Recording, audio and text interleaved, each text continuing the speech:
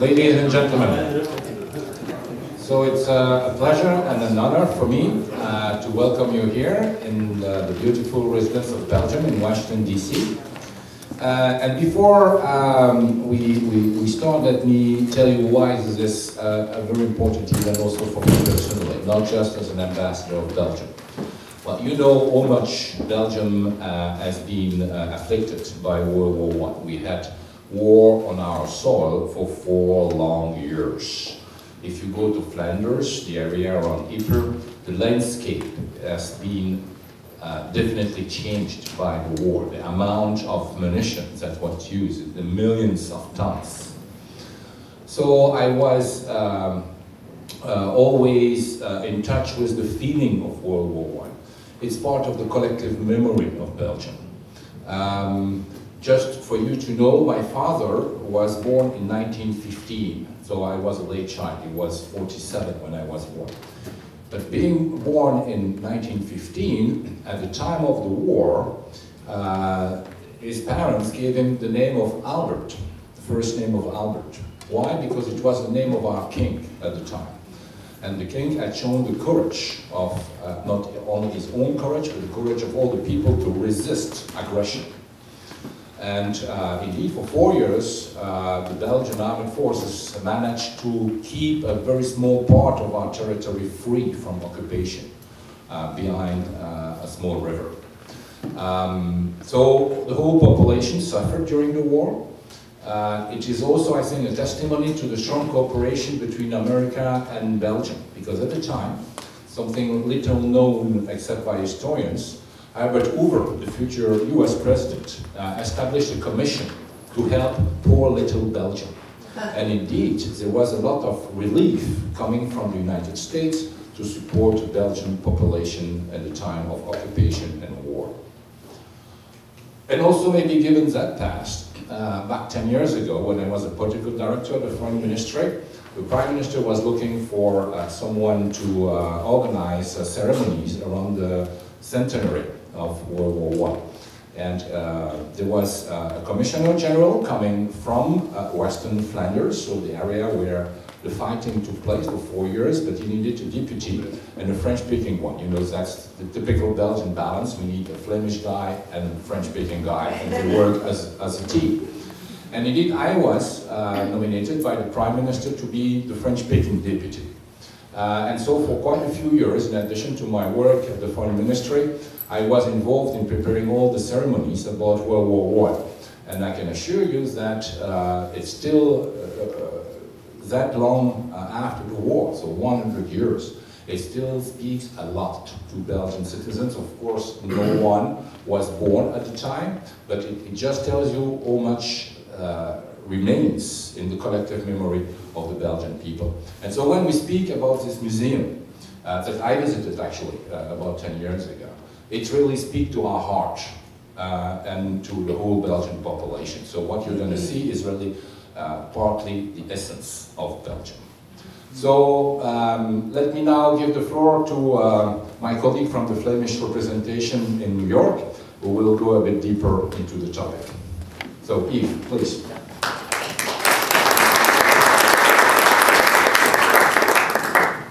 Thank you, Ambassador. My name is Yves Wantens. I represent the Flemish government in the United States, based in New York, but good friends with Ambassador Régibeau. So, as the ambassador said, in Belgium, you always need a French-speaking and a Flemish-speaking, French-speaking and a Flemish. He's the French-speaking one, although he speaks perfect Dutch, and I'm the Flemish one, if I can call it like that. I'm not going to go in depth into too much depth about the lecture, because that's why we have those two people here, Pieter and Dominiek. I do want to say a big thank you to a number of people. First of all, Ambassador, for allowing us to use the residence. Thank you very much. I think it's a successful recipe. And particularly the macaroons were stunning. Secondly, I would like to say a big word of thank you to Paul Taylor from the Smithsonian, who is part of the whole program and process, and also and also Brian, and I'm looking for Brian. There. Brian Dick from the US Embassy in Brussels, who are also involved in a financial way, in a big way, in this whole project. So thank you very much. I think we aimed for about 50 people and we're close to that. So it's interesting and a good turnout as well. So guys, you have a big task to fill to make sure that these people are entertained in a good way. The ambassador spoke about World War I and World War II. His father, born in World War I. My mother and father just born a few years before the start of World War II. So in that way, we do have some things in common. And Dominiek and Pieter, I know we're going to see you in New York next week, but I'm looking forward to hear your story, and we'll see you also on Sunday. Okay, the floor is yours. Thank you very much for having us, especially Yves and Mr. Ambassador. And indeed, while I heard your introduction, it again struck me how the First World War binds us all together. Because Paul Breiner, to whom you were referring as Commissar General, is he's actually one of the founding fathers of our museum, because he was then mayor of Ieper, and he's a very good friend whom we see at least every 2 weeks. And I had an uncle, born in 1915, and guess his name was Albert, for the very same reason. Yeah. The ambassador has already briefly spoken about what America meant to Belgium in the First World War. Well, we're not going into that subject today. Today is really on the philosophy of the museum as a war museum, as a First World War museum, and how we think this is very relevant for the world today. However, there are 2 more talks that we are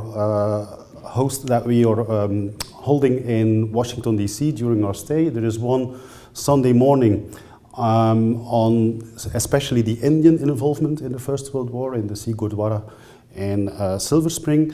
And there's a public talk on Tuesday evening in Tudor Place, just down the road in Georgetown, which is hosted by our friend Rob de Hart. And I point him out because it's really coincidence. He was once, long time ago, our first international intern. And now he's a curator at Tudor Place. So, and it's very nice to see him today. So the title is Curating War, a multivocal, inclusive representation of World War I at the In Flanders Fields Museum. And I'll just take the text with me. Not that I won't be able to know what to say, but it's just that I don't forget any things. So this presentation has several sections. So a brief reflection on the definition of a museum, which you see here for those among in the audience who are not museum professionals. And then I will briefly sketch the reason for being and the prehistory of In Flanders Fields Museum, and subsequently I will elaborate on the philosophy, the vision, and the mission of the museum, and how it is translated into a permanent exhibition. And my colleague Pieter will then elaborate on the concepts of agonistic memory and inclusivity in a war museum by focusing on one particular research project called the List of Names. So at this stage, this might all seem gibberish to you, but we hope that after the presentation you will share our enthusiasm for the ambitious project that In Flanders Fields Museum is. But let me start to explain, or for those in the museum profession, to remind you what a museum is according to the International Council of Museums. So a museum is a not-for-profit, permanent institution in the service of society that researches, collects, conserves, interprets, and exhibits tangible and intangible heritage. Open to the public, accessible and inclusive, museums foster diversity and sustainability. So in the case of In Flanders Fields Museum, we are governed by the city of Ieper, so that covers the not-for-profit and the permanent part. We do have a collection of about 100,000 items, 12,000 3D objects, so it's actually not such a rich collection, 35,000 photos and as many documents, and a library of about 20,000 books and 25,000 periodicals on the First World War. So just a fraction of this is displayed in the permanent exhibition. And apart from the permanent exhibition, we host several temporary exhibitions per year, some of which focus on objects and are a result of research into the collection. And some are historical exhibitions where the narrative prevails and which are based on historical research. So through our focus on personal stories, and by taking into account remembrance rituals, documenting and enhancing intangible heritage is an integral part of our activities too. So we're open throughout the year, in summer even 7 days on 7. All texts in the museum are quadrilingual, in Dutch or mother tongue, in the other 2 official languages, French and German, and obviously in English. And while in Flanders Fields Museum might share these elements with many other museums, I think we make a difference in our approach to the subject of war. In our case, the First World War. And with the particular challenges of inclusivity and diversity when treating this highly important but equally delicate subject. The reasons why there is a First World War museum in Ieper is obvious to those familiar with our history. During that war, the town was the center of an infamous salient. So a salient is actually a bulge in the front line. And when you were at Ypres on the front, you could be shot at from 3 sides. So that's not really the place you want to be during a war. And while the first shots were heard in early October 1914, the war would only leave the Ypres salient in the middle of October 1918. So it's really 4 years of non-stop war. And during those 4 years, about 500,000 people lost their lives in this small section, because from here to there, that's maybe 10 miles, not more. It's really a very... and briefly something on spelling. You will often see Ypres, Y-P-R-E-S, which is actually the French name, which is also used in English. And then the current Dutch spelling, I-E-P-E-R. But I can guarantee you it's the same town. And please, a mistake often made by English-speaking people, it's not Ieper, it's Ieper. During those 4 years, no man's land was at a distance between 8 and minimal just 2.5 miles from the town center.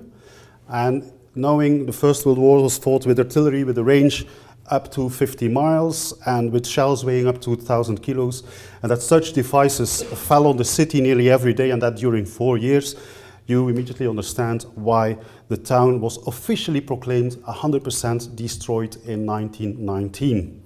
Not only all the buildings were gone, so was the population.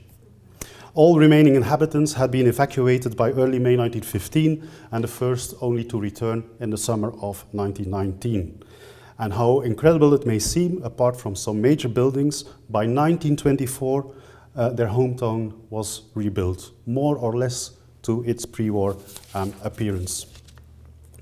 Today, Ieper is a town of 35,000 inhabitants, so it's really a very small but historical town, while the museum draws between 200,000 and 250,000 visitors per year, excluding the COVID years, obviously. And with one peak in 2014, where we had 486,000 visitors. So for a town of 35,000 inhabitants, that's a very important economic factor. Yper's most famous building has always been the Cloth Hall. Built originally in the 13th century, it was once the largest Gothic building in the world, which was not a church or a cathedral. It actually has roughly the same size as the Notre Dame in Paris. It's testimony to Yper's heyday as a wealthy textile-producing town in the Middle Ages, and the building combined a covered market, storage room with the town hall and the belfry tower, in which the carillon, but also the town treasury and records were kept. It was ravaged by fire in the beginning of the First World War and then gradually reduced to the petty state you see on the right of this slide. So during the First World War, the ruin of the cloth hall became one of the icons of destruction of cultural heritage in a modern industrialized war. It was faithfully reconstructed, as you can see. It was faithfully reconstructed. The last part finished only in 1967. So nearly 50 years reconstruction. And today it's this reconstructed medieval cloth hall that is accommodating our museum. Whenever we see it pictured in like 2 days ago when we visited the National World War I Museum in Kansas City, it's always give you pride to say, oh, hey, there's our office. And despite the many practical disadvantages of being housed in a listed pseudo-medieval building, so no circular route in the museum, no restrooms in the permanent gallery, but there is no better place, because to us, our home, the cloth hall, is also the most important object in our collection. As battlefield tourism, either restrained of as part of pilgrimage to grave or memorial, or out of sheer curiosity to see the ravages of war, took off as soon as the war was over, it didn't take long before Ieper had its own war museum. So initially, before the Second World War, it was a private enterprise run by a British veteran. That's the poster of that museum. And then later, from the 1950s, it was a municipal museum housed in the cloth hall, but a rather traditional and modest affair. Stuff on display without too much context, with a focus on pure military history. It also had just one employee, and that was the guard. And I was told that once, and this is really a true anecdote, once a British coach driver asked me, is the guy still around, the guard? Yeah. If I gave him a bottle of whiskey, the whole coach could enter for free. So that's the state of affairs, how it was at that time. But by the mid-1990s, after the historiography of the First World War had taken a cultural turn, with, for instance, our colleagues in the Historial de la Grande Guerre in France opening in 1992, and a decade after Pope John Paul II, during his visit to Ypres, had proclaimed Ypres to be a city of peace, with a duty to promote peace, the local government, headed by Paul Brenne at that point, decided that it was time to create a brand new professionalized museum. And that museum opened in April 1998. So it will soon celebrate its 25th birthday in Flanders Fields Museum. So despite or because of the rather limited collection it held, because some private collectors have a lot more stuff on the First World War than actually we hold. The In Flanders Fields Museum wanted from the outset to be a different kind of war museum. It wanted to be a local museum by local people on the local history, but for a worldwide audience. It wanted to be a museum that focused on the individual experience of war, including all kinds of expressions of that war experience. Art, music, poetry, and other artistic expressions. As from 2006, we included the principle of the landscape as last witness. In Flanders Fields Museum is also an activist museum, which takes an inclusive and global approach to the First World War. And we study the history of that war for a better understanding of the world today. And now I'll go through these different points. We're a local museum, which means that we tell the war as it happened in Flanders, not on the Somme, not in Verdun, nor on other fronts, because the history of the First World War in Belgium, that's the history we know best. It's also part of our history, and we briefly elaborated that. Most of the colleagues have roots in our region, have their own First World War related stories, and as a consequence, there is an emotional involvement.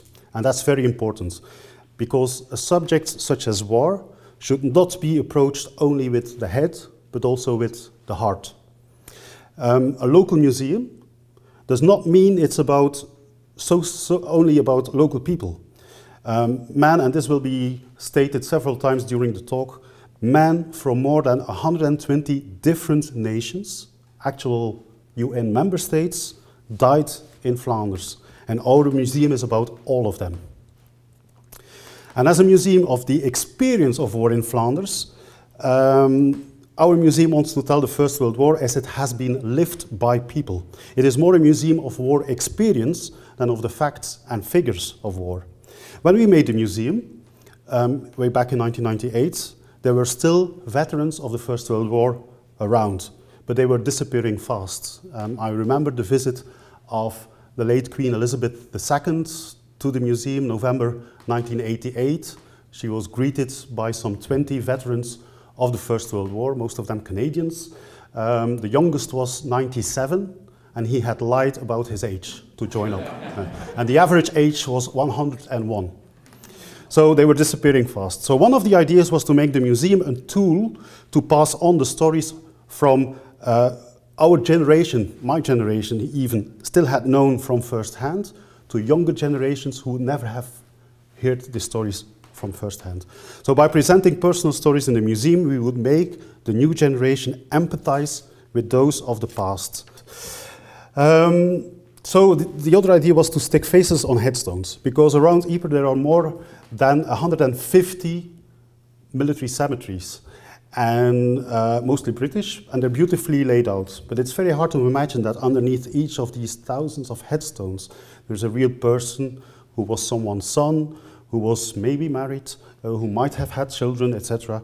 And equally important is that by focusing on individual stories, one is able to transcend boundaries of time, place, and adherence. What happened to a French, British, or American soldier in the trenches was altogether not different than what happened to a German soldier. What happened to a Belgian civilian in the First World War, losing his home, being forced to flee, etc., is altogether not that different as what is happening to a Ukrainian civilian today. The context might be different, but what war does to people is quite similar. And finally, focusing on individual war experiences allows to show the complexity of war beyond simplistic black and white thinking. An individual German officer might give proof of great humanity despite the fact that he was serving on the wrong side, while a British soldier might have committed acts of cruelty despite having fought on the right side. Admitted, this makes for a highly subjective narrative, and witnesses might even contradict one another. Yet no museum, and certainly no historical narrative, whatever its medium, is really objective. So realizing this is even better to admit, and even clearly shows it is better to show that subjectivity. Most subjective of all are perhaps artistic expressions such as poems, music, paintings, drawings. They play an important role in our museum, as art has the capability to give expression to what mere words cannot convey. If you want to show how war was experienced, art must be included. The landscape as last witness, and this is an important insight that came after the museum opened in 1998, and we adopted it. First in temporary exhibitions, as from 2006, and then in 2012 in the new permanent exhibition of the museum. In pace with the disappearance of the very last witnesses, the generation that had lived through the war, there was the ascent of conflict archaeology in the first years of the new millennium. At first, amateur diggers, as they were called, soon followed by trained professional archaeologists, unearthed structures and relics such as trenches, dugouts, or forgotten burial grounds, and interpreted the thousands of aerial photographs that were made during the First World War. As an historian, I have to admit that in the early 2000s, we were learning more about the reality of war from the archaeologists than from fellow historians. But moreover, my colleagues and myself realized that the landscape was the true last witness of the war. Not just in the cemeteries and memorials you could see around, but everywhere. Wherever you would start digging in our area, whether it's in the town center or out in the fields, after 2 feet you will encounter the First World War. Just to give you one personal example, when I was altering my house, and I had to dig -1 meter, so -3 feet. At a certain stage, we encountered a black layer, which is where the pre-1914 house actually burned down. But the landscape does not stand alone. One's war experience took place in the context of a very real landscape. So the war happened to someone in a particular place. So what we actually try to do with this concept is connecting people and places. And the name In Flanders Fields Museum covers all these aspects. It refers at the same time to the location, Flanders, to the war experiences, as In Flanders Fields is the title of what is probably the best known poem of the First World War, which also gave birth to the poppy as a flower of remembrance, and to the landscape, the fields of Flanders. And when we give an alternative interpretation to the last stanza of the poem, to you from failing hands we throw the torch, be yours to hold it high, it could even cover the last characteristic, well, not really the last, but the next characteristic of the museum, it's activism. For In Flanders Fields is indeed an activist museum. When in the mid-1990s, the Ieper City Council decided that the rather traditional Ieper Salient Memorial Museum need to be revamped, professionalize and transform, the additional assignment was to propagate the idea of Ieper City of Peace. In the words of museum coordinator Piet Gillens, the museum has grown from a kind-hearted region that is still trying to make sense of the fact that it was once a hell, and in which a message has been deeply engraved. So those who would visit the museum should, it was thought, be more inclined to the idea of peace afterwards. Now actually, this should be a matter of course. After all, according to me at least, every good war museum should show what war does to people. And if it does that in a positive and effective way, then only the most wicked visitor will leave with the belief that war is a good idea. But the city of Ieper went one step further. At the same time as the In Flanders Fields Museum was being constituted, a peace fund was set up to support peace initiatives and award an Ieper Peace Prize every 3 years. Today there is a Peace and Development Department within the town administration, and its activities are coordinated with those of the museum. So the idea is not simply to look at the past for its own sake, but also to do good for today and tomorrow. And this entails that In Flanders Fields Museum must take an inclusive and global approach to the history of the First World War. In 1992, when in France the Historial de la Grande Guerre opened, the Great War remained reduced to 3 sites: German, French and British. When In Flanders Fields Museum opened in 1998, we mentioned 4 armies and 30 nationalities. In 2008, for the exhibition Man, Culture, War, a photograph of that, multicultural aspects of the First World War, we talked about 50 different cultures. And by 2018, we knew that people from at least 120 different actual UN member states had died in Belgium during the First World War. Besides taking a global approach, there is also the question of inclusivity, which entails looking at all groups in society involved in the war, so not just military, but also civilians. And giving more attention to what can be considered forgotten groups in the commemoration of the First World War. Displaced persons, prisoners of war, internees, indentured labor. And such an approach has a consequence that your museum takes into account and questions also economic, social and political power structures, such as the relationship between occupiers and occupied, empire and colonial subalterns. But studying the global impact of the war also creates many opportunities. And this is a good example of such an opportunity.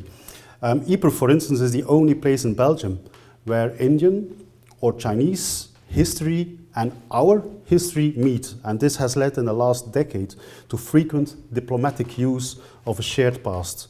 And we've talked with some, during lunch with some of you about the royal visit to India in 2017.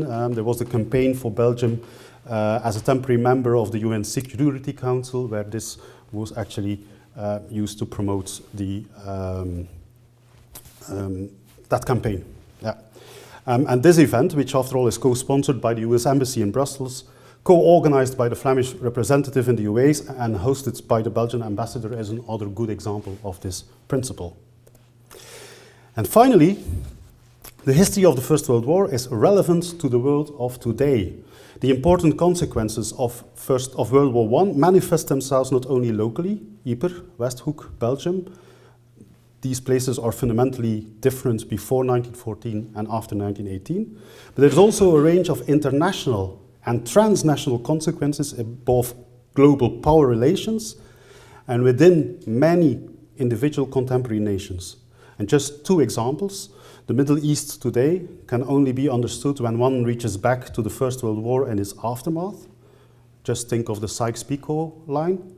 And the second example from American history, the deployment and treatment of African American soldiers, as well as the deployment of many other soldiers of African descent by the European powers, played a huge role in enhancing an African American identity. It's not a coincidence that 1919 was the Red Summer, with race riots all over the States and a very high number of lynchings, and that it was also the year in which the NAACP, so its membership figure, rise from several 100,000 to several million. That has to do with the impact of the First World War. That knowledge of the First World War can help shed light on contemporary issues is important from an educational point of view. It is an important insight for society today. As with the multicultural aspects, it offers opportunities for building bridges to other groups or newcomers in our society for a more global view of our own place in the world. And this element is closely linked with the activist characteristic of the museum. From the memory of people suffering caused by war, intolerance or exploitation, gain an understanding of mechanisms of fundamental injustice with the aim of working towards an attitude of active respect in today's society. Now, this vision I have just outlined in maybe too much detail was elaborated in a permanent exhibition by its structure and by the displays, but also in the activities of the educational department with museum guidance, workshops, tours, etc., and in the daily activities of the Knowledge Center, where we are employed, research, reading room, expertise, etc. So it was elaborated in a permanent exhibition. Let's see how it was implemented in a permanent exhibition that was realized in 2012. So first of all, I've already mentioned the museum is quadrilingual, with the challenge that it has on budgets and on workload, etc. And there are actually 4 types of displays, 4 intertwined visitor tracks. There's a chronological, from Belle Époque over the period 1914 to 1918 to 2018. These are displays which generally have a black background and who are rather traditional, combination of objects, photographs, etc. You also need thematic displays. That's an example of some of the thematic displays. Some of the themes: refugees, propaganda, the Christmas truce, medical care, the occupation, multicultural war. These are displays that can easily be changed. And as I told you, one of the challenges is being quadrilingual. Now, one of the things we do is, instead of giving a ticket, every visitor is given a bracelet. In the bracelet there's a chip, and the chip retains the language that someone speaks. And so, for instance, one of the challenges is you've got a display case full of objects.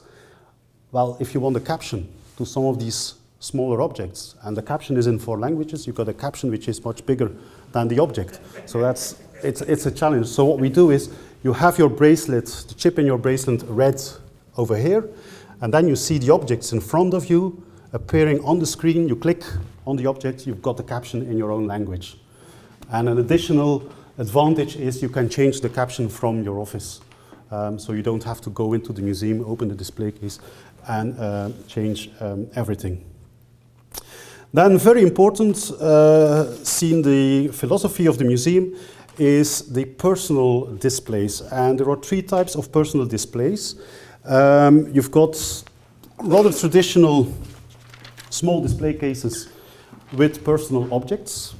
Like this one is on Charles Snelling. Simple but very moving. I mean, what you see in this display case is the wallet that British soldier Private Snelling was wearing when he was killed.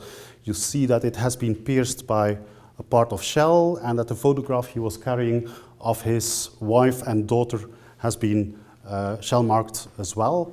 And next to it is a photograph of some years earlier which hung in the kitchen at home, where you would see him with his wife and daughter, clearly some years younger. Very simple, but still very effective. And then we've got a number of witness accounts. This is actually representing Willy Siebert. We choose to have the witness accounts read by actors. They're filmed in a very high resolution, life size, and they address the audience. And they tell what happened to them. And everything you see, everything you hear is genuine, apart from the actor.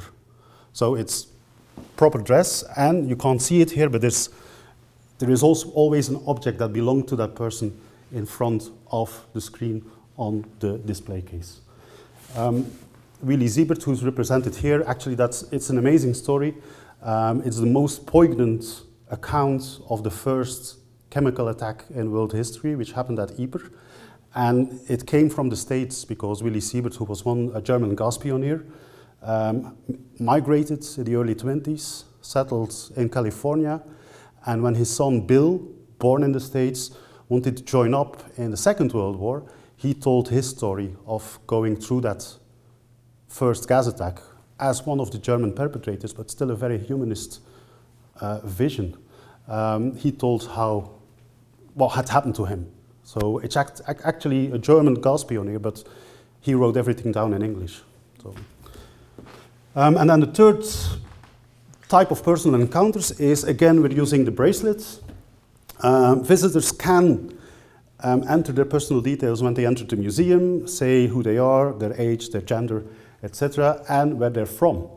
And throughout the museum, you've got a number of booths where you can have the chip read, and you will get 2 stories of someone who was in Flanders during the First World War. And at least one of the stories, and it's a large database with now about 600 or even more personal stories, most of them given by family members. At least one of the stories you will get, with photographs, etc., is of someone who matches your profile.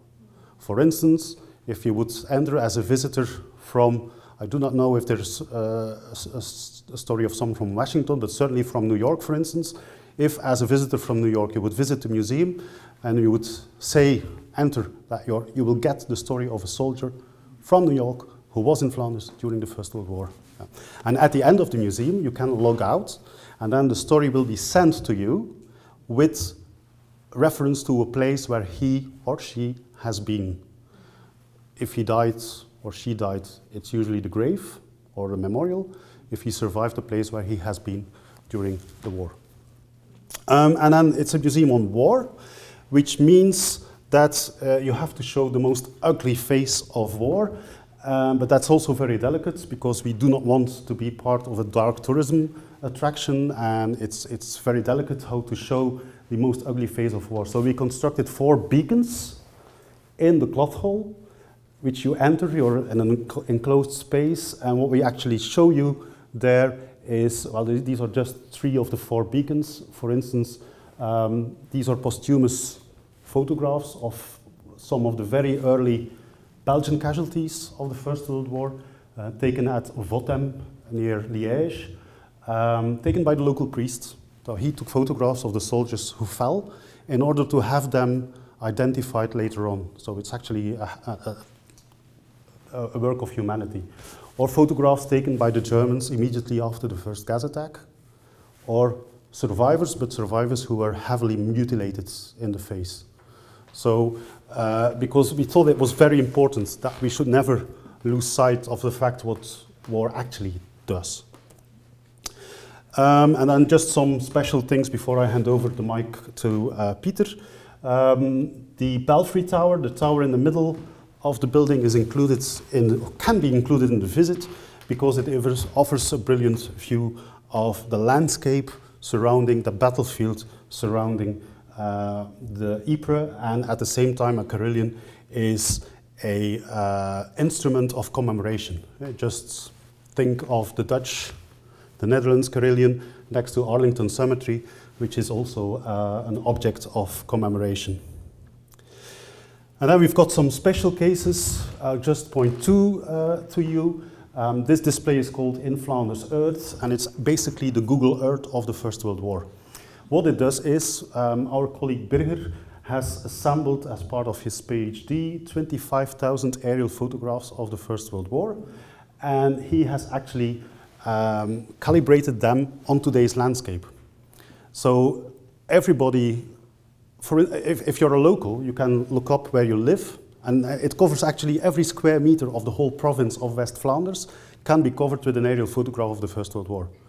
So you can actually look up where you live and see, was there a trench in my garden, for instance. Or if you have an ancestor who died in Belgium, you can go and see how the place where he died or where he's commemorated looked during the First World War. So it's really an immense tool.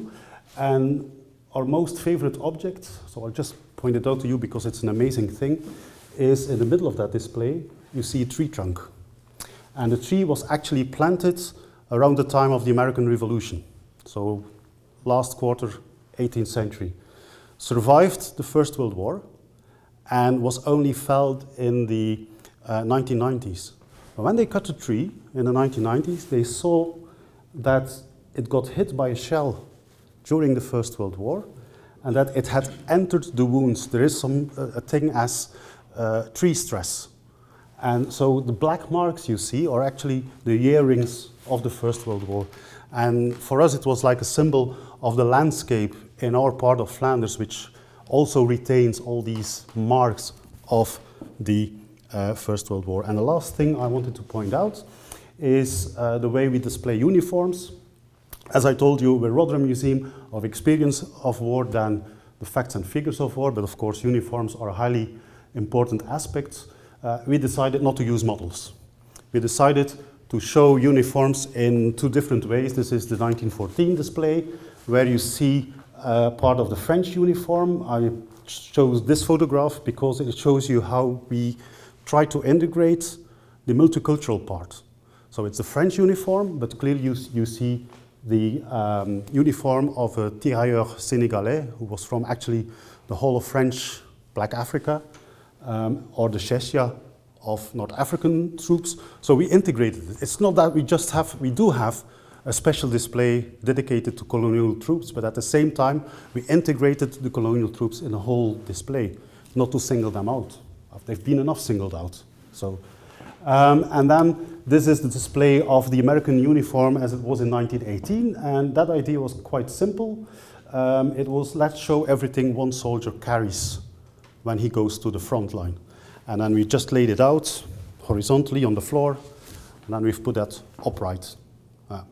So that you get an idea of, it was nearly 30 kilos that one soldier had to carry along.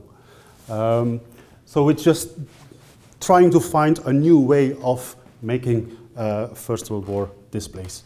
Pieter, I'm thirsty, so I'll have a sip. Oh, thank you, Dominiek, for this elaborate introduction.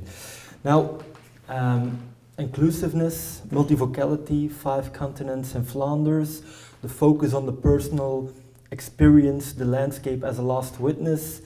If there is one thing where all these elements come together, then it must be our long-term and always ongoing project, the List of Names. The List of Names is a research project which aims to draw up an inclusive register of both of civilians and military of any origin whose death is related to the First World War in Belgium. It includes approximately 600,000 war dead with origins in, already mentioned, 120 present-day countries. Now, based on public and private archives, casualty lists, war graves commissions, registers, photographs, literature, witness accounts and memories, or material coming from direct relatives, the List of Names intends to map out as much as information as possible on each individual. And here you see the ever ongoing dimension of the project, of course. But all this information is preserved in a well-structured content management system that was especially designed to suit the museum's needs, operations and applications. And this makes the List of Names a unique tool. And it does so on different levels. Let me explain that a little further. So, First of all, you have research purposes. The list of names departs from a critical attitude towards existing numbers of casualties for this war. We don't believe the numbers until we have identified each victim by name and person. That is pretty much the baseline of this project. And when you have been working on the list of names and you have systematically processed entire archival series and casualty lists, and you start gaining insight into that immense human puzzle, then you start to discover remarkable things. Certain narratives suddenly turn out to be more nuanced than usually acclaimed. The British story of Ieper as holy ground, for instance, created after the First Battle of Ypres in October-November 1914, the intensive identification and the localization of French military casualties shows that Ypres soil was equally sacré as holy, although that is a little known story to this day. Another story is that of Belgian civilian casualties. Until the list of names, no historian in the past 100 years had taken the trouble to investigate the numbers circulating in historiography. So generations of historians have copied figures that were chronicled shortly after the war. What turned out, their number is 5 times higher. And in a similar way, departing from the list of names, you can start making all kind of different analyses about how the army command handled its available troops during the bloody Third Battle of Ypres, known as Passchendaele, or how the cemeteries grew during the war and were reorganized after the war, or about forgotten groups like colonial troops or the presence of Russian and Italian prisoners of war, etc., or an elaborated analysis of about US presence in Belgium during the First World War. This is the reason why Dominiek and I are here nowadays. Now, based on extensive comparison and analysis of a wide range of sources, the list of names reveals nuances or unknown aspects and offers new perspectives to the history of the First World War in Belgium. Now, a second level or application is commemorative purposes. Oh, sorry.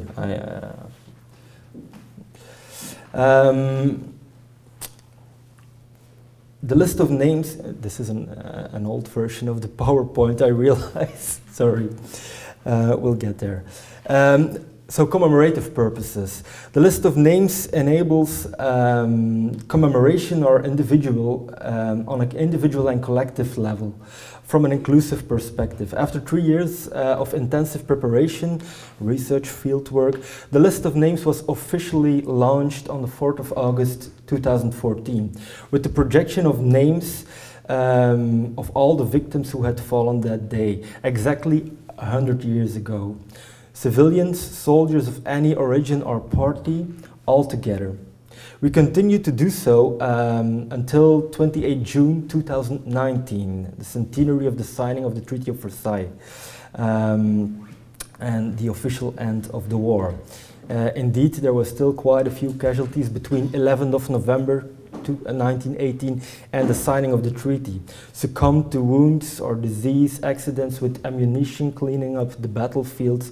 To give you the precise number, 7,076 fatalities or 31 fatalities per day for that period only in Belgium. Now, after the 28th of June 2019, we changed the programming of the projection to the day of the victim's death, regardless the year. That is what you can see now being projected in the museum. And yeah, especially during the centenary, 2014-2018, several institutions, artists and organizations from the Last Post Association to the BBC appealed to the museum to make use of this list of names for their commemorative practices.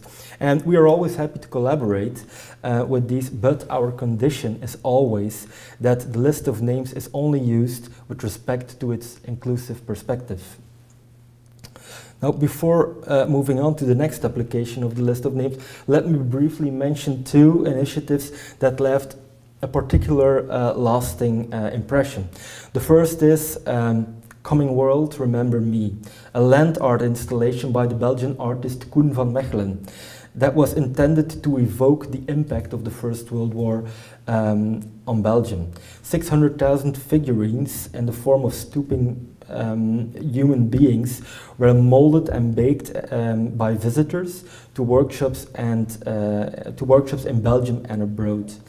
And the 600,000 number was, of course, no coincidence. In Flanders Fields Museum was closely involved in this project, and the figure is based on the list of names. A giant egg rises from its center, and this carpet of human figurines symbolizes human resilience and the need for critical reflection and looking for connection instead of division. The second initiative is one of our own. It's called Memorial Chairs in 2018, when our then artist in residence, Val Carmen, had built her installation at the museum around the symbolism of 5 empty chairs coming from Passendale Church. What does war do? It creates empty chairs at family tables. A very strong metaphor that has also been used before and elsewhere. If you think of the Jewish memorial at the former Krakow ghetto in Krakow, or the Red Line Sarajevo project to commemorate Srebrenica, or in the US, Oklahoma City National Memorial Museum with its chairs in front of it. However, the list of names inspired us to take this to the next level. And thanks to Dominiek's years of research, which resulted in the Man Culture War Expo in 2008, we knew that people from 60 different countries and coming from 5 different continents had participated in the war in Belgium. But later on, with the list of names, we discovered that those people had been born in more than 120 different contemporary countries. So we then decided to bring over a chair from each of those countries, symbolizing the victims of each country of origin during the World War in Belgium. Now each chair turned out to carry its own story. It came from the family of one of the victims, or it was handmade according to a certain ritual, or it had a story from another later war attached to it. And sometimes the chair did not get out of the country because of a war going on there today, like Yemen, for example. Anyway, 97 chairs reached Ieper, and they were carried to the park behind the cathedral during the long weekend of the Armistice Day in 2018 to be exhibited there for 3 days. You can see that on the picture on the right. And of course we have some USA linked chairs too. We have the chair that was donated by Robert de Hart, and then there is another chair which is linked to the USA, which was the one coming from Finland, as this soldier was born in Finland but migrated to the US before the war, enlisted and died in Flanders. He is buried now in Waregem, the American cemetery over there.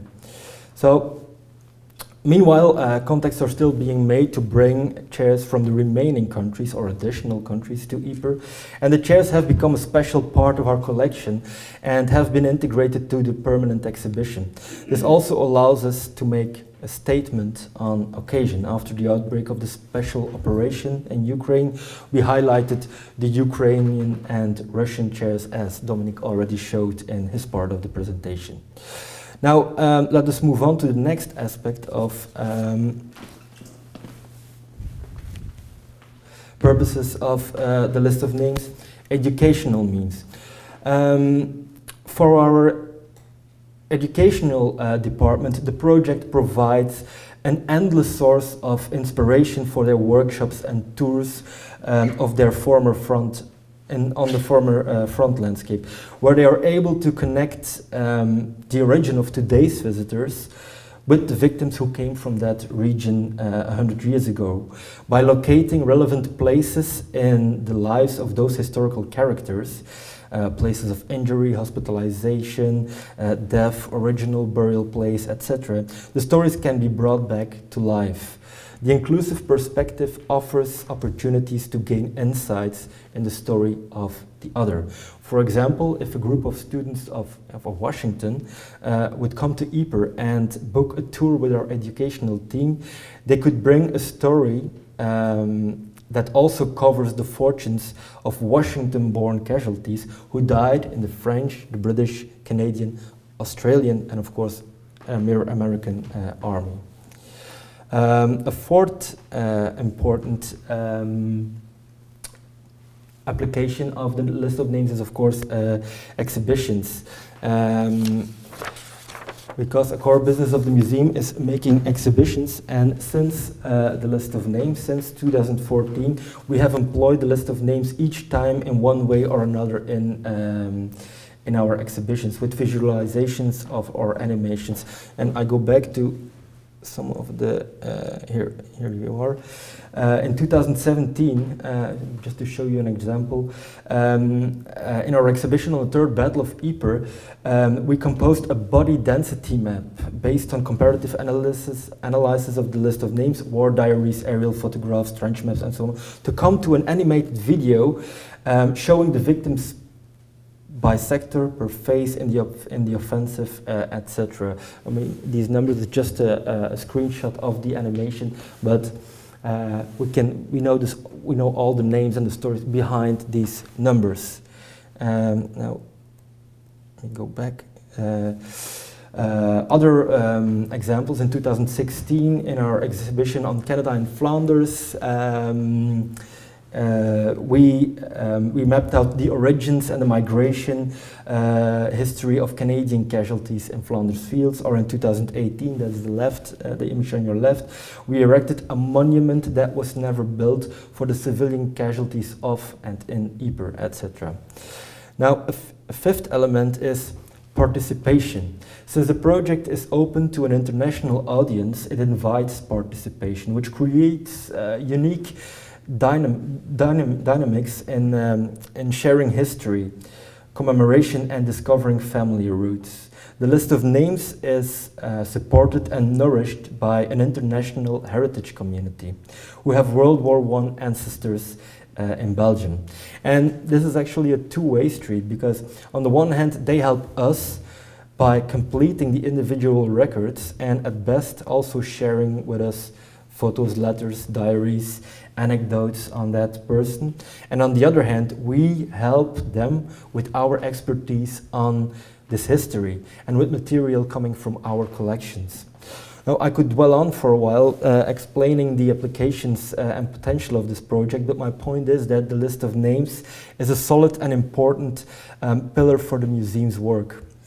And it is a best practice where, in many ways, recording, researching, narrating, and commemorating the First World War come together.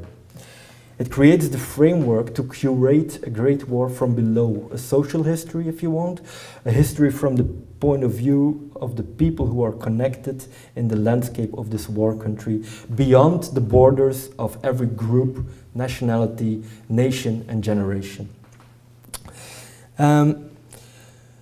The list of names is also instrumental to deal with the several, sometimes contesting, narratives, legacies, and identities that rooted in the First World War. As a museum that is dedicated to the history and commemoration of the First World War in Belgium, we operate in a field where a variety of stakeholders are eager to claim the war's legacy, or part of it, for their own purposes. Commemoration is not the privilege of one actor. On the contrary, from nation states, local authorities, and small-scale remembrance groups to media, commercial parties, and so on, tourism companies, a large number of actors are actually engaged in war commemorations. And, no less importantly, all these actors have their own voice, their own interpretation of this war and its memory. And this results in a multitude of different messages and undertones, as you can imagine. From patriotic tropes of heroic sacrifice over the fight for freedom to critical reflections on the problematic morality of war and calls for reconciliation or peace. Mapping war memories seems an impossible mission, loaded with a wide range of diverse national and international sensitivities. And many regions and communities claim this story for, or are even intentionally disconnected from space and time.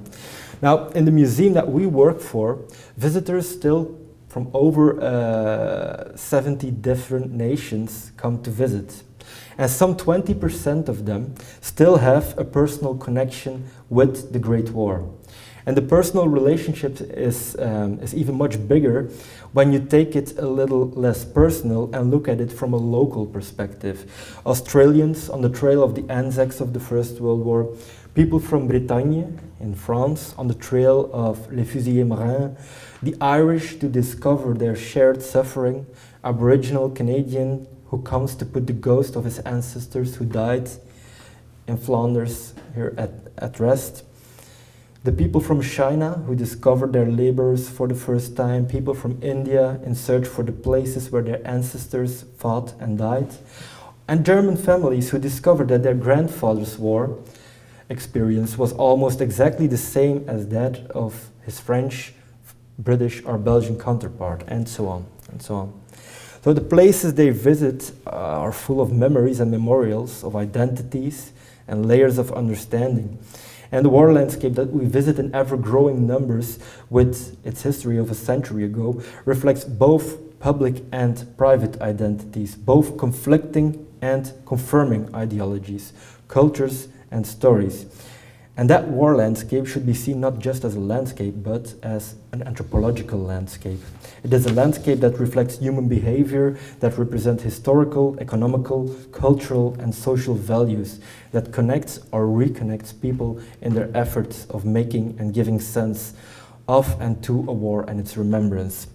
And the museum for which we work tries to address all these identities and therefore the whole range of commemorations, which, at least to our understanding and to our beliefs, have to be multi-layered, local and international, intercultural and multicultural, inclusive and bonding between local visitors from all over the world. And within that context, and based on what I have outlined before, you may probably see the potential that the list of names holds in this regard. Basically, we can introduce every visitor to the story of the former front region through a personal, recognizable story, and by extension lead him or her to the stories of different wartime experiences. Or either, and at the same time, to the bigger international story, a global story. The list of names can open up 1,000 bridges, and it allows us to bring together dissenting, differing, or opposing voices to be brought together in the same space, creating a more nuanced and multi-layered narrative. And who knows, better insights or understanding rather than division, stubborn groupism or polarization. And that perspective reminds me of an agonistic approach of commemoration as an answer to antagonistic commemoration, which is a canonical version of history with classic us against them rhetoric, or as an answer to a cosmopolitan way of commemoration with its emphasis on the victimization of all those involved, with its narrative characterized by contemplation, regret and mourning. And in Flanders Fields Museum have long been associated with this cosmopolitan model of commemoration, but I think that we are moving away from that part since our participation in the European project called Unrest. Unrest was a European project that ran from 2017 to 2019 and aimed to address Europe's pressing memory problem. The project group was a mix of academic partners and players in the field, especially museums whose subject matter is war, trauma, and conflict. And their starting point was the observation that the European Union derives a great deal of its legitimacy legitimacy from its foundational myth of transnational reconciliation after the Second World War. It has consistently championed a consensual approach to traumatic memory, reaching from the abyss of the Second World Wars, of the World Wars and the Holocaust, to post-war peace, and prosperity. But that storyline is losing its luster.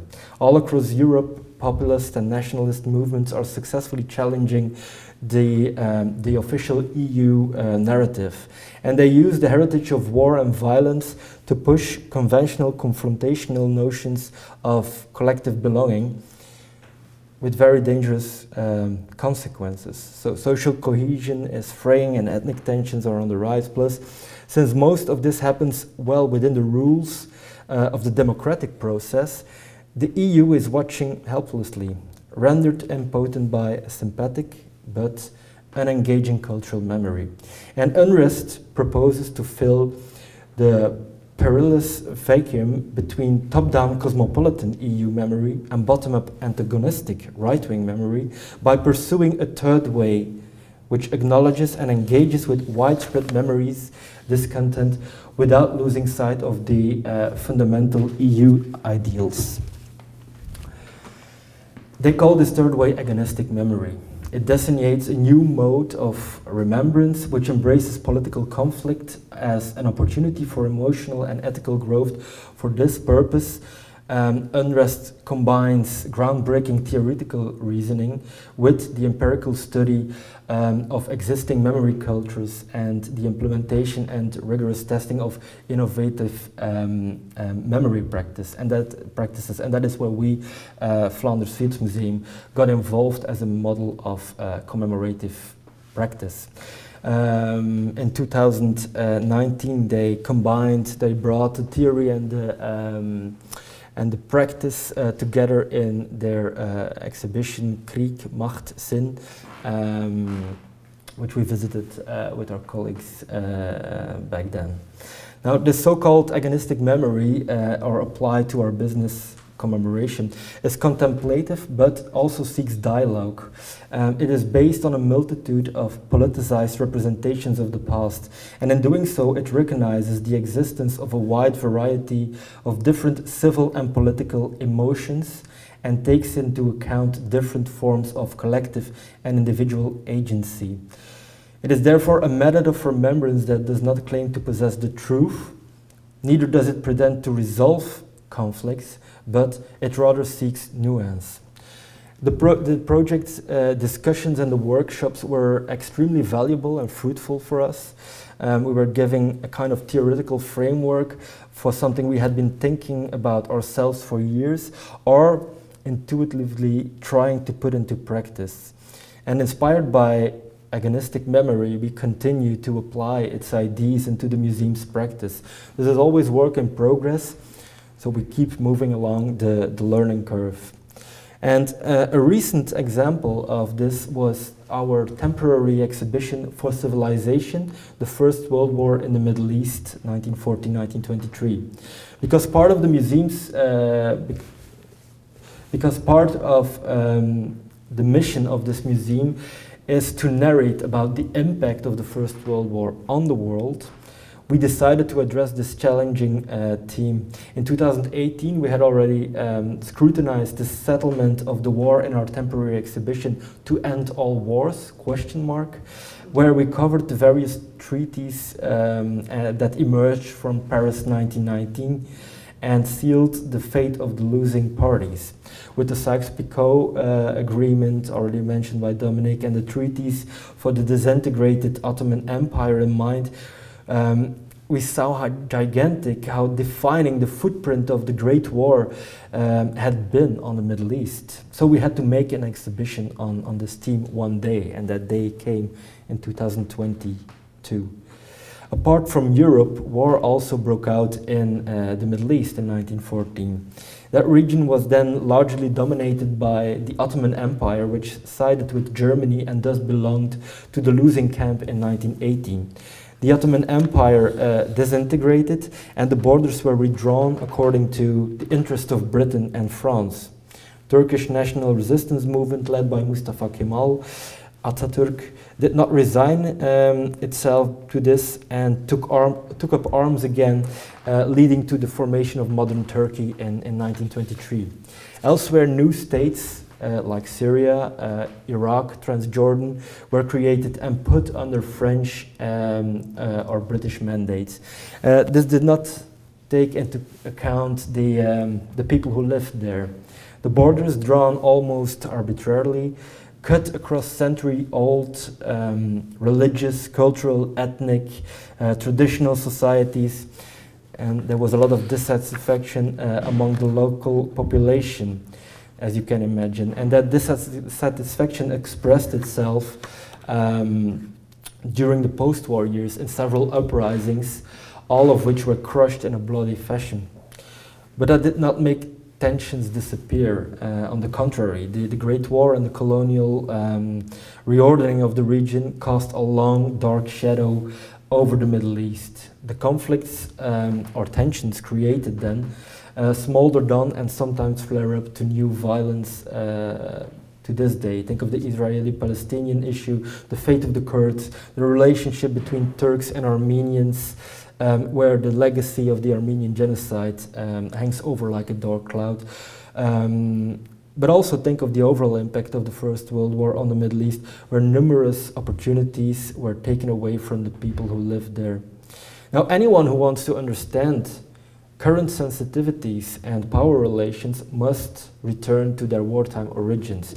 And that was the purpose of this exhibition, to unravel the complex history of World War I in the Middle East and reduce it to manageable stories that provide a basic insight into the origins of conflicts where we read or hear about in the media today or tomorrow, while taking into account the sensitivities that exist on this fraught topic until today.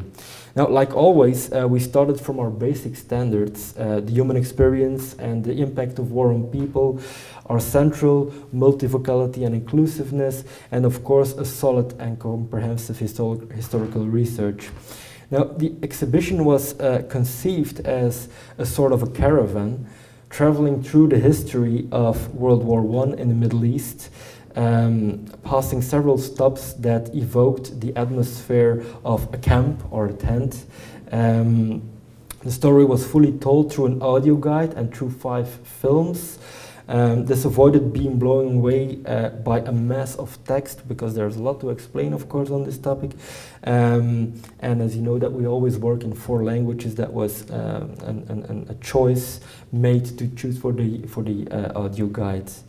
And also in this way, all the fascinating visual material and the iconic objects could be done justice. In this way, you could literally integrate dozens of different voices in the exhibition, testimonies of historical characters, but also reflections or analyses by experts today, including someone who was invited today. I know if she's here, Elizabeth. But these voices, both historical and contemporary, had been selected in a deliberate and balanced way to highlight the conflicts from different points of view. The expert voices gave also the authority to the expo. After all, let us forget that this topic was outside our comfort zone. In the central corridor of the caravan, you passed 5 films that tell the basic story, the outbreak of the war, the course of the war between 1940 and 1918, the Armenian genocide, the Arab revolt, and the formation of the modern Middle East between 1918 and 1923. At the end, we integrated a coda in which 12 different people addressed the issue of the lasting impact of the First World War on the Middle East and how we still feel or can see that today. So if you had seen the 5 films, you know in 25 minutes what this exhibition was about, but along the caravan you could also dive into the tents to discover personal stories and particular themes, from archaeology as a cover for intelligence work to Ottoman witnesses, Sykes-Picot, the fate of the Kurds, the Belgian involvement, etc. It's a very brief summary of the expo, which ended in early October. We were curious to see the reactions along the way, and they were very praising. So the most recurring feedback was that it was very refreshing to discover this unknown story of the First World War. Secondly, that the story was an eye-opener to understand contemporary power relations and tensions in the Middle East, and it was therefore very relevant. Thirdly, that the scenographic concept of the expo was unique, very atmospheric and magical. And fourth, that the story was brought in a very objective, neutral, non-politicizing way, despite the sensitivity of the subject matter. So that made us very happy, of course. And what's more, there were no incidents which could have been possible, of course, for example, around the topic of the Armenian genocide. So in the future too, we will, to conclude, in the future too, we will not shy away from difficult themes or fraught legacies that emerge from the First World War. Presenting and commemorating the history, give you some other images. Presenting and commemorating the history of the First World War is our core business. And every day we are confronted with, or we deal with, fundamental questions of who exactly is commemorated, what is exactly commemorated, and how it is commemorated, and above all, for what purpose it is commemorated. And I like, before I give the floor back to him, I'd like to quote my colleague Dominiek from his afterword in the book Curating War.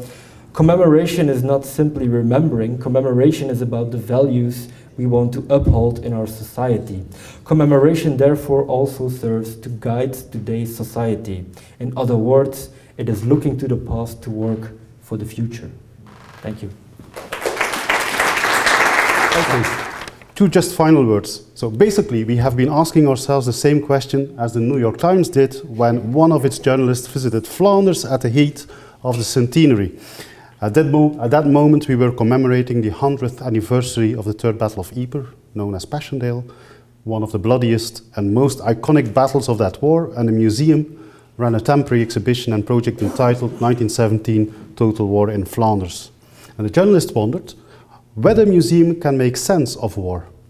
And he concluded that, I quote him, there are Flemish answers to some urgent American questions, not least how to memorialize the death of a conflict with no nobility, end of quote. He found that in Flanders Fields Museum took the war's futility seriously and offered a model American institutions could learn from, how to mourn the dead and to understand their loss without triumphalism, end of quote. Such words make us, small and humble Flemish Belgians, blush. But, hey, who are we to contradict the New York Times?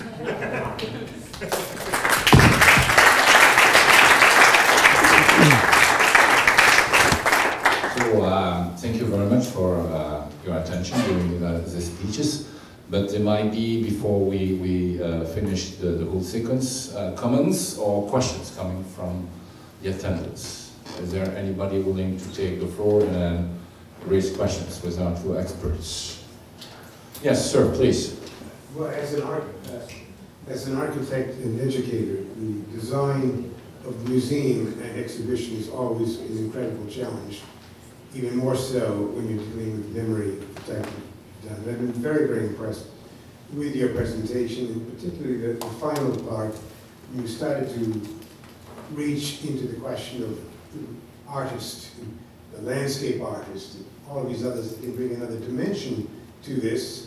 And your last exhibits, which seem to suggest a form of exhibitry, scenography, choreography, that actually is constantly being readdressed every 2 years, it seems, for new audiences. And so my one question is, do you think that what you put together, especially in terms of the Middle East and all of that, atmosphere and involvement of the person who's going there in a very meaningful way, do you think that's going to readdress many of the ways you've addressed these questions in the past in the other parts of the museum? Will there be a chance to rethink many of your exhibits, to bring them into a new generation that communicates in a very different way? It seems like you're moving that way, and I would encourage you to do more of that. Thank you.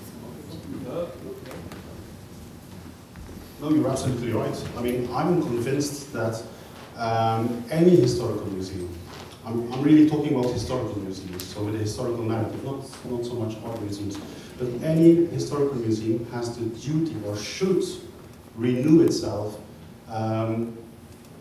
constantly. Yeah. In our situation, it's every 15 years. Every 15 years, a completely new, permanent, which shows that it's not permanent, but semi-permanent exhibition. Because for a number of reasons, the scenography, yeah, that moves on, and the scenography is always subject to your narrative. There's first the narrative, and then the scenography who has to support that narrative. But also because historiography moves on about your subject. So we've given the example of conflict archaeology, which did not exist before the new millennium. So this conflict archaeology gives us new insights.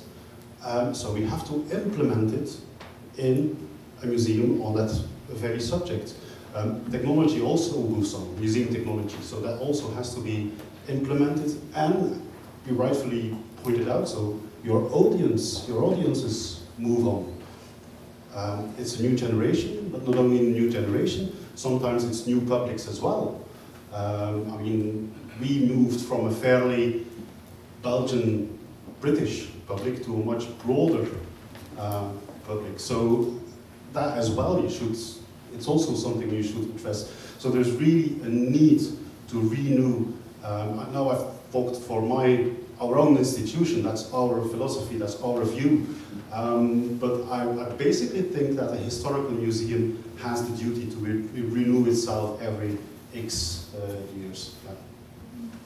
I don't know. Yeah, so the first version of the museum was established in 1998. Then it was the permanent exhibition was completely refurbished in 2012. And now we are aiming for 2028 because we did an upgrade to buy some time. We did an upgrade in 2021. But the third version of the museum is planned for 2028.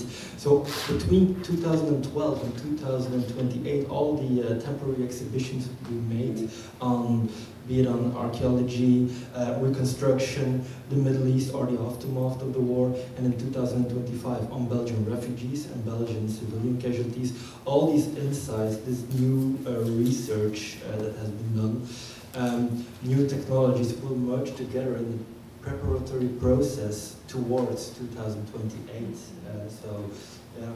If we get the budget right. Yeah. Sir. Sorry. Please. Oh, thank you. Antagonistic memory, and where do you see that in relation to patriotism? Yeah. No, but this. That's a very interesting question.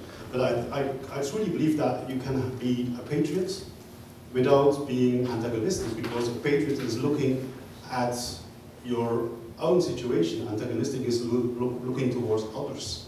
So there is not really, the two go together quite often, but there's not really a contradiction between the two. They create resilience. Yeah, that's part of it. No, patriotism, there's nothing wrong with patriotism, as opposed to nationalism, which is maybe a step further.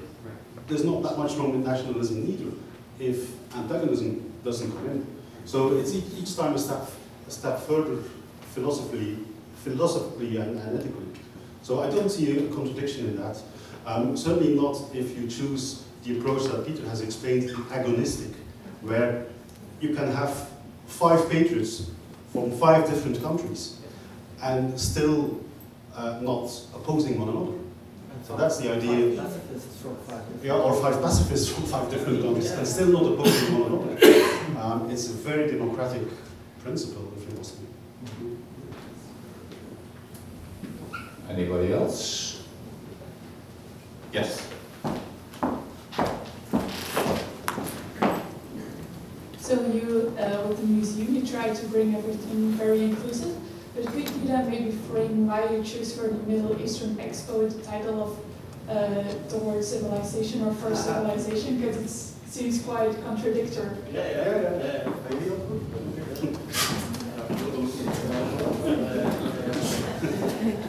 Yeah, thank you for your question. Lovely questions. Yeah, as you have seen, for civilization was between brackets. After the First World War, millions of veterans of the victorious parties received a medal, the Inter-Allied Victory Medal, with on the front the Greek goddess Nike, and on the back was written "The Great War for Civilization, 1914-1919."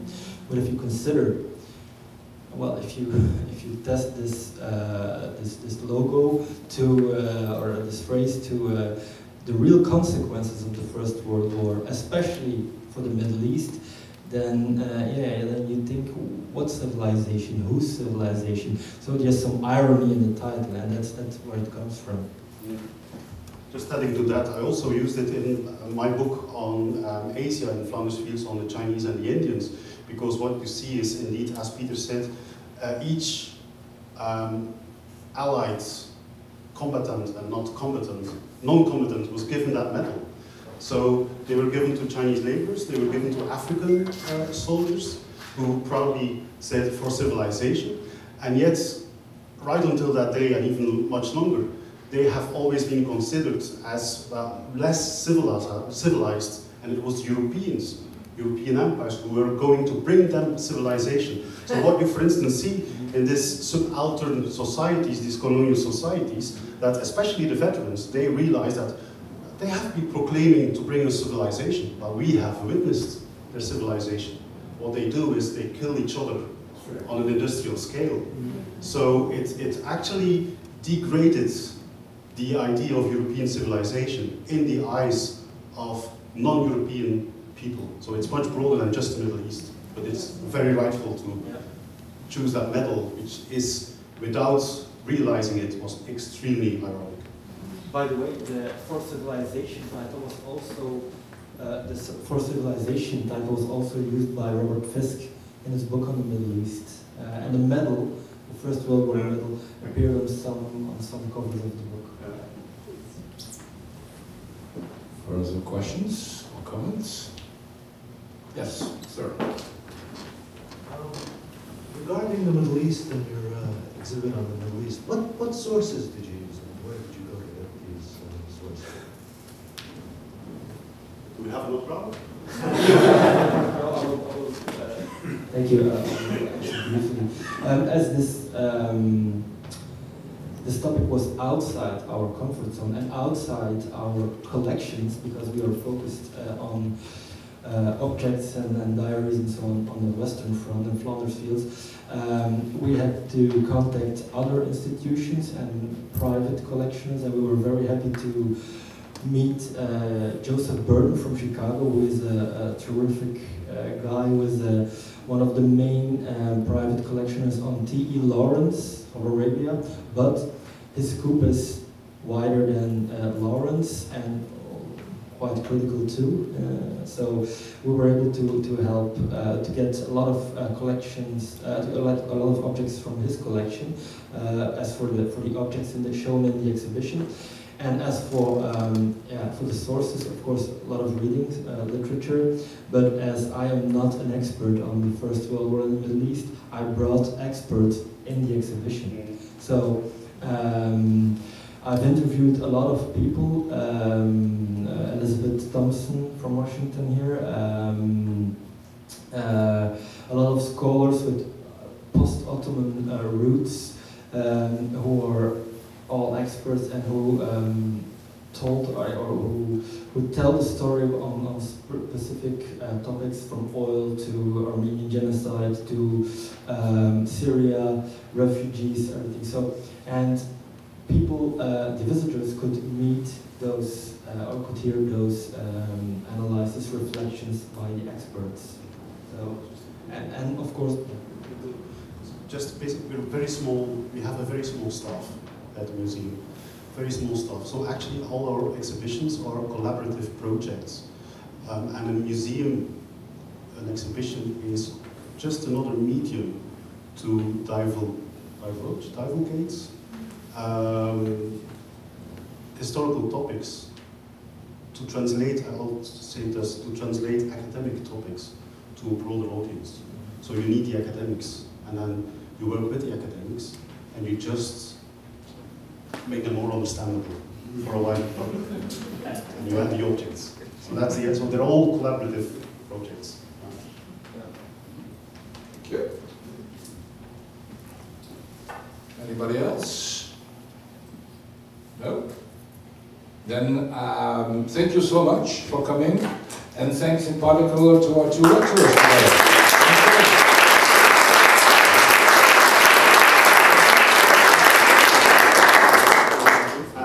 Mr. Ambassador, we actually brought you some remains, one of the statues, and there's also one for Yves, but Yves had to run away. So, and these are some of the statues that were made for that work of art. And it's actually, they're more rare than the original, but the other ones are bigger.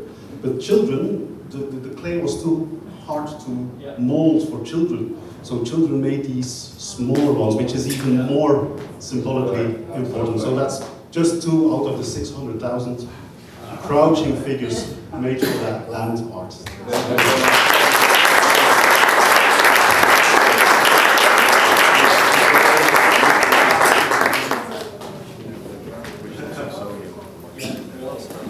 Thank you very much, and have a nice day.